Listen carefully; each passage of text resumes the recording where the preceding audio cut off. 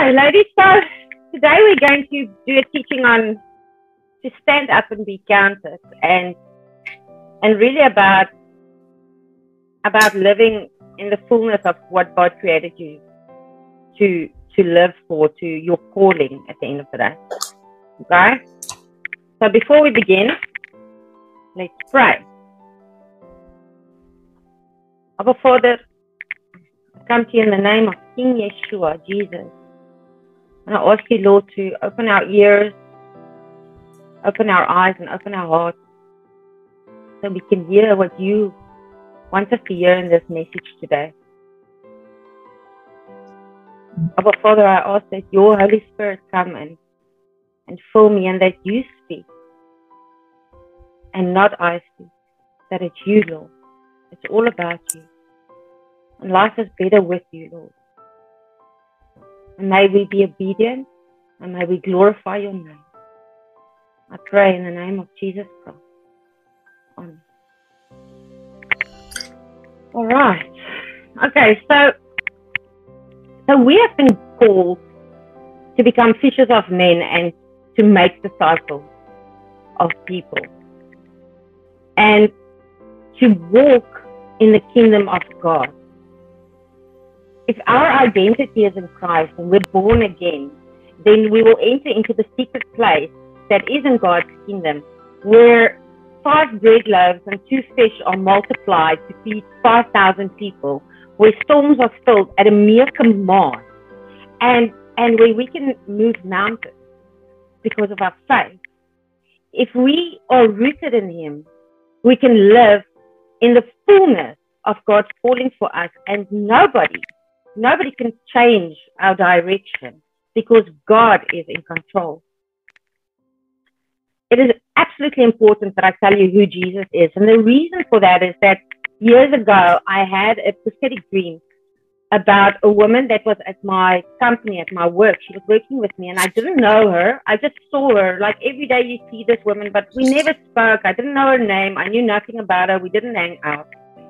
And I had this dream about her standing and cooking while her husband is sitting on the couch, and he's dishing out all these commands. He's telling her what to do and how to do it, and she has to look after the kids. And I mean, I saw her, she's tired. She's mocha. She's tired. So God said, tell her that if she submits to Him and she gives her life to Him, He will sort all of that out for her.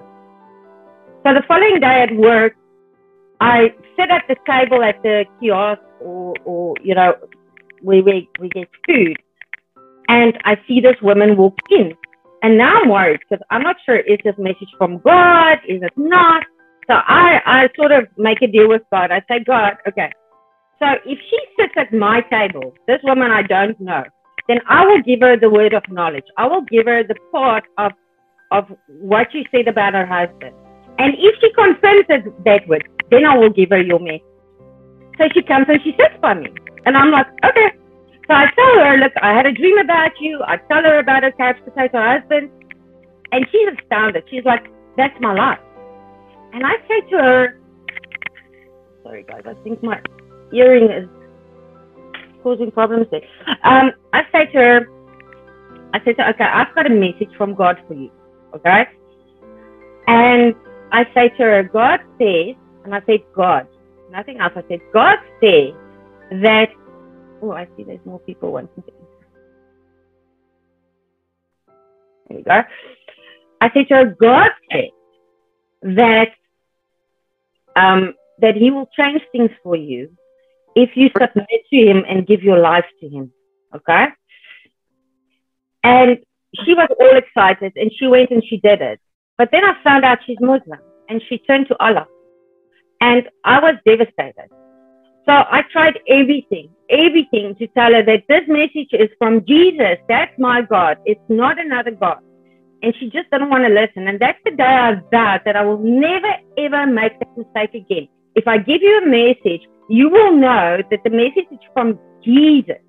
And that is why I need to tell you who Jesus is before we start any of this or as we go through this. So who is Jesus?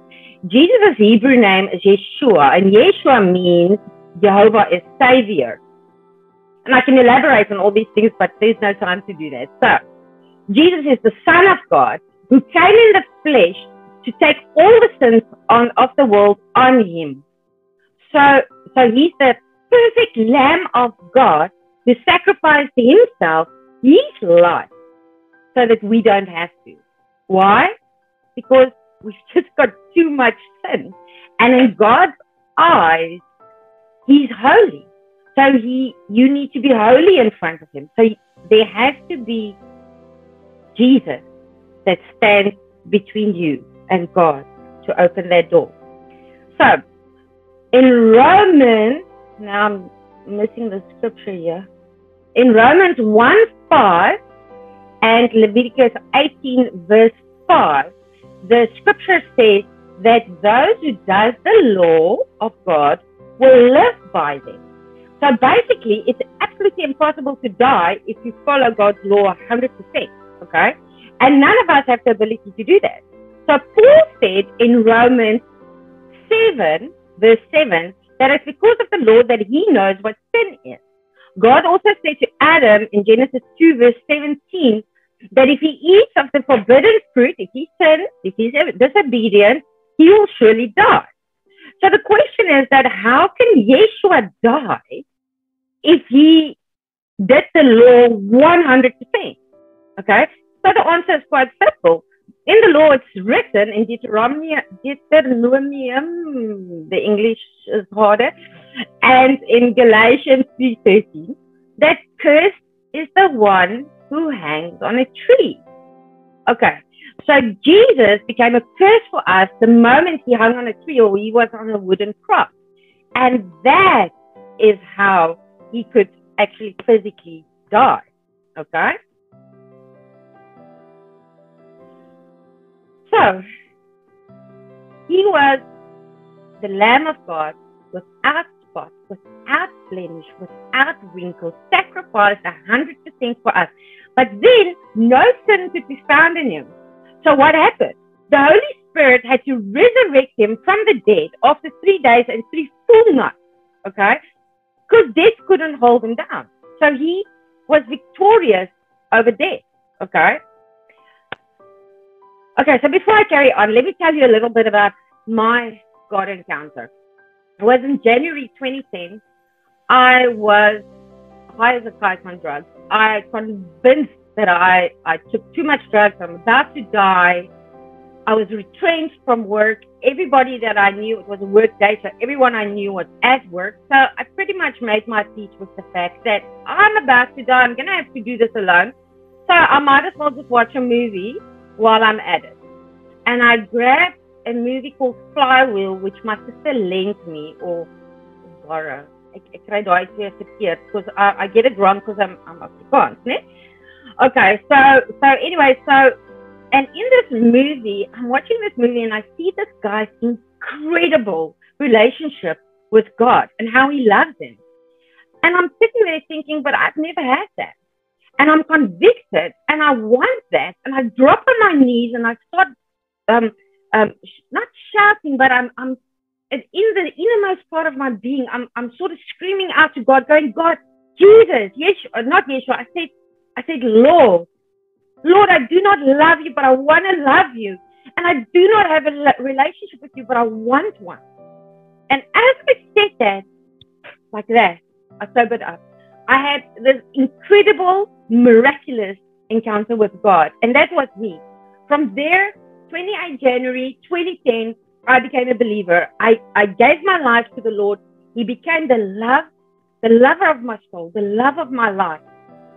And from that day, I've never, ever stopped believing that the only way to have everlasting life with Yeshua and to live in the presence of Father God is through Yeshua. I've never stopped believing that, no matter how hard life has become, because life isn't always easy. It's not always moonshine and roses just because you're a child of God. It is hard. It is difficult. In fact, I want to say that it becomes harder sometimes than for the people that don't have God, because now you're up against the devil, and he doesn't like that he's lost you. Okay, so no, it's not always easy. But the great thing is that I've never, ever had to face it alone. Never, ever. He's always been there. There's always been a way through. There's always been hope. You have a purpose. You have been made for more than a mediocre life. You've been created for something more, not to be lonely, but to always have God with you. You are a child of God. You are bride to the King of Kings. And that rider on the white horse that most girls dream about, that's Jesus. And he's coming back, and he's coming for his bride. And I know that you want to be part of his bride. It's written in Isaiah 61, verse 1 to 3. The Spirit of the Lord God is upon me, because the Lord has anointed me to preach good tidings to the poor. He has sent me to heal the brokenhearted, to proclaim liberty to the captive, the opening of the prison to those who are bound, to proclaim the acceptable year of the Lord, and the day of vengeance of our God. Remember, God takes the revenge, not us. We don't have to fight. He fights for us. We'll get to that. To comfort all who mourn, to console those who mourn in Zion, to give them beauty for ashes, the oil of joy for mourning, the garment of praise for the spirit of heaviness. I'm sure some of you have tried this, where things are just too heavy, you're depressed, you're angry, you're whatever it is, you're emotional, and you put up some praise and worship, and you feel better when you're praising God. It is the weirdest thing. God's kingdom works different, and we get to tap into this because we're children of God, because we love him, because we're born again, okay? And that they may be called trees of righteousness. Remember, we're planted into the vine, and Jesus is the vine. So we become trees of righteousness, the planting of the Lord, that he may be glorified. The reason why Jesus came is exactly that. It's that scripture. But that is also why we are here, and we are fellow heirs of Christ. So we have to follow him and do what he has done and what he has commanded. I look at this picture, this image that I put up here, and I asked myself this question. I said, why, Lord, did Jesus, have to die such a gruesome death for us? Why was he beaten, tortured? Why did he have to suffocate to death? Why so harsh? How can you do this to your only begotten Son, Lord? And the answer is quite simple. Because then we cannot say that he doesn't understand. Because he does. He's been through it all. He's been through the worst. And he did it. He did it for you. For you.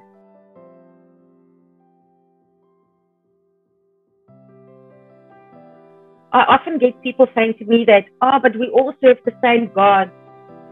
You know, and that simply isn't true. It simply isn't true.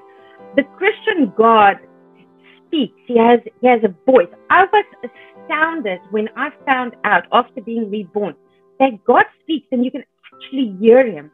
I was astounded. Okay? I just want to see, there's a chat here. Okay. So, our God has an intimate fellowship with us. He's not a distant God. With our God, he did everything, so that we can be restored to him, so that we can get to him. But with all the other faith, you have to work to get to your God, little d. You have to work and do this and sacrifice that, and you have to go walk around a little thingy there, some black thing over there, and you have to do all these things, and it's still not enough. You never get to your God. He still remains distant. The only thing that we need to do is we need to believe that Yeshua is the Son of God, that He came in the flesh for us, that He died for us, and that He rose again. That's all we have to do.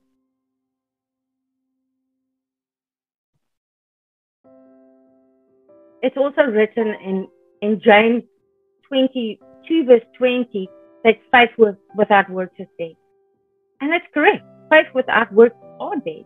But I tell you that if you have faith, if you trust God, you will be baptized by the Holy Spirit. And your faith will be proven by your works. It will not be by your own power or your own might. You can't do this in yourself. But it will be by the Ruach HaKodesh, the Holy Spirit, the breath of God, God Himself. Yeshua, Jesus, He loves you. I mean, He really, really loves you. Yeshua loves you so much. He sacrificed Himself for you. He overcame death for you. He rose from the dead for you. And He's coming back, and we can rule with Him 1,000 years here on earth. We can love Him. We can worship Him. We can live. We can eventually end up with Father in heaven in the mansion that Jesus prepared for us, and live with Him forever and ever and ever, and see our loved ones again. There's hope. And all we have to do is we have to really trust Him, and then start living like a child of God.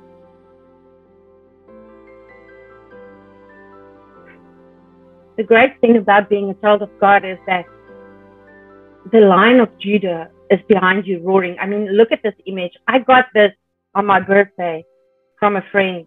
And this image is just, it's been with me all this time. This Lion of Judah standing behind me roaring, especially when things get tough. I mean, imagine for a moment, just take a moment and think about that person that is right now, they are antagonizing you, they are treating you, humiliating you, they are being unfair toward you. Think about that for a moment. Now, close your eyes. Think how you see this Lion of Judah standing behind you, and he's roaring. I mean, he's going, roar! Okay, I know you like that. Let's do that again. Roar! He's roaring. And you know in those cartoons, you see that hair going backwards there as in the lion roars. So the hair is even going backwards. His wings, his roar is working. His breath. And he's fighting for you. You don't have to take revenge. You don't have to say a word. You do what is right, and He will do the rest. He will fight for you, and He does it the right way. As humans, we kind of mess it up when we try to take vengeance or take revenge. It doesn't work. You have to allow Him. So you stand strong in your identity and who He is and who you are in Him. And He will fight for you. So we're almost at a closing point here. So all that remains, so all that you need to do from here is you need to believe in Yeshua, and you become a child of God. You are saved by faith, by trust in Him. You believe that He has died for you on a cross, and He's been resurrected, and He sits at the right hand of the Father right now, and that He is going to return. That's all we need to do. He will do the rest. He will finish the work that He starts in you. He says, my grace is sufficient for you. So yes, there's a formula. We can't put God in a box, okay? But let's give you the basics. You believe. Be baptized unto repentance in water. Be baptized by the Holy Spirit. Become a disciple of Jesus. And then you go and you make more disciples. You become fishers of men. That's what we're commanded. That's what we do. Now some people have a block.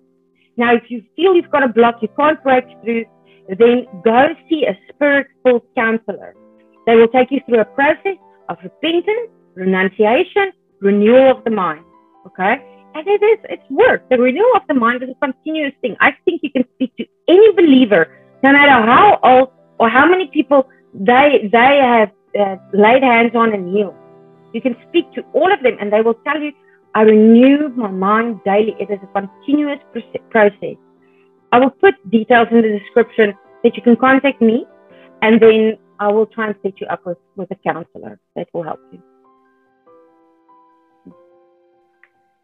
So, we want to be a disciple in His kingdom. Here's two scriptures that just stood out for me. John 13:35 says, by this, all will know that you are my disciples, if you have love for one another. Now, I want to read you something. I saw something last night, and it just popped out at me, and I'm gonna change that love word for you into this. So, love is like faith. It's not a feeling. It's an action. It's an action word. It's a do. Okay. So it says here, doing things for the benefit of another person. That is, having an unselfish concern for another and willingness to seek the best for another. So this is what it says. It says, by this, all will know that you are my disciples, if you have an unselfish concern for another and a willingness to seek the best for another. That's how you know you're a disciple. Love. John 15:16 says, you did not choose me, but I chose you and appointed you that you should go and bear fruit, and that your fruit should remain, that whatever you ask the Father in my name, He may give you. It's not always easy. And sometimes you won't get it right, and sometimes you won't. But don't stop trying. Spend a lot of time in God's Word, prayer and worship. And then you'll see how He will multiply the bread, loaves, and fish that you have in your hand.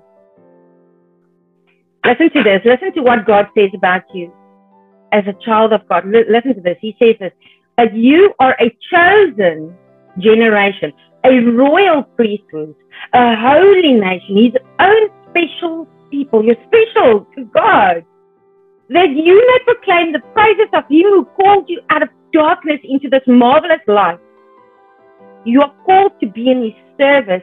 You've been given spiritual authority over demons and over all the power of the enemy.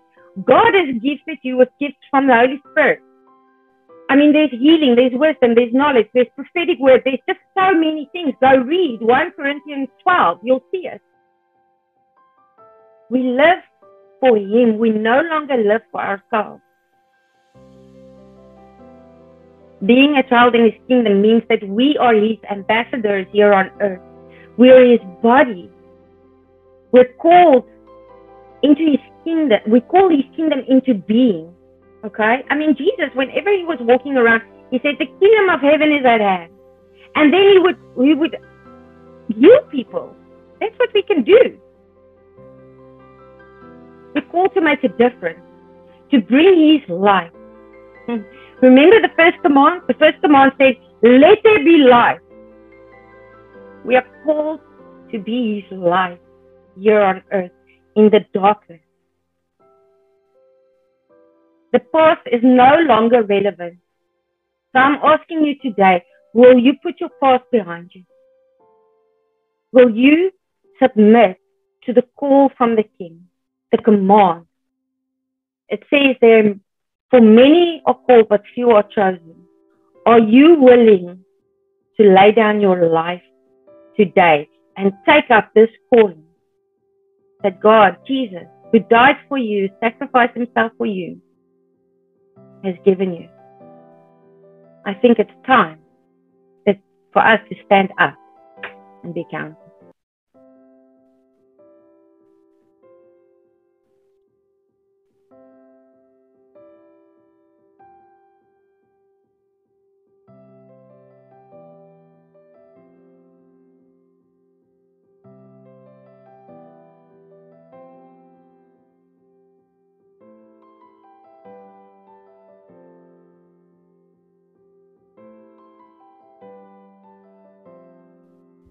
I'm going to pray now, especially for someone who's listening to this today who wants to give their heart to the Lord, who's never had the opportunity to be a child of God, to get that opportunity today. So if we can just close our eyes. Our Father, I come to you today and I petition in your courtroom, oh Holy Father, Jesus, perfect Lamb of God, Lion of Judah, that anyone who's watching this today, that their heart may be open, that they will lay down their lives for you today, that they will repent of their sins, they will tell you about it, and they will turn back from it and change their ways and fully commit to you, Lord, and make you the Lord of their life. Where their feet are on fire to carry the gospel to the ends of the earth, and their hearts remain on fire and their ears open to what you want to say and do, and that they bring your kingdom wherever they go, Lord. Give them clarity about their purpose, Lord. Give them clarity about their calling, Lord. Talk to them so they can hear you. I pray that fear will dissipate now in the name of Jesus. I chase out any demonic power now that is scrambling ears and confusing messages in the name of Jesus. Open your ears to the shepherd, because his sheep hear his voice and they follow him. I pray that the Lord will start a work in you and that fruit will just flow out of you. Thank you, Lord, that we can do this. Thank you, Lord, that you came for us. Thank you, Lord, you are worthy to be praised. I pray in the name of Jesus, Yeshua. Amen. I just want to say thank you to our Creator God and our Redeemer, our Father, our friend, our healer, our provider. Thank you, Father, that you have not given us a spirit of fear, but Father, that you have given us a spirit of love and of power and of a sound mind. And Lord, that you will do the same for those who submit their lives to you, because that is what you want to impart to your children. To those who submit to you, Lord, and who love you and reverently fear you, Lord. Thank you, Father God, that you are not only a God of love, but also a just God. Thank you, Lord, for your absolute patience and your grace upon our lives.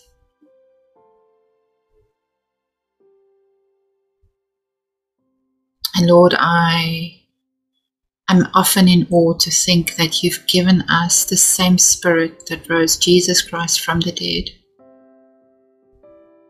And how often we underestimate what's been given to us. I pray, Lord, that you would make us realize what you've given us, and that we will tap into your Holy Spirit, Father, and be so much more sensitive to your voice and your guidance and your truth, your will.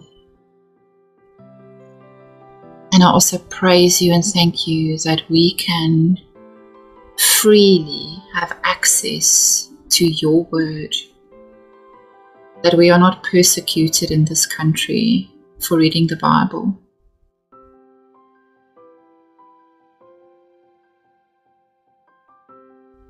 What an absolute priceless gift that you've given your children. I thank you for that, Father. In the name of Jesus, I pray. Amen.